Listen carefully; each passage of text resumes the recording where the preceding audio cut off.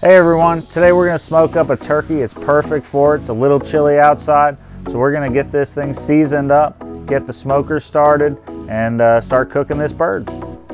Alright, so the first thing we're going to do is preheat those smokers to 225 degrees. I'm going to get my seasoning ready. It's just a little softened butter, and then we're throwing our spices in, and we're going to mix this up real well. That way we can spread it all over the turkey.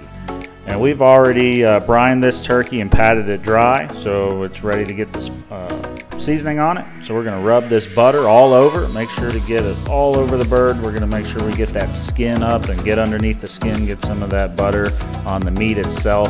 Now we've already pulled everything out of this bird, so the cavity is empty. Make sure the cavity is empty on the bird. We don't want to put stuffing in it. We're going to throw it on the smoker for about 3 hours, and we're going to spray it every 45 minutes or so with chicken broth just to make sure it stays nice and moist. After that 3 hours, we're going to turn that temperature up.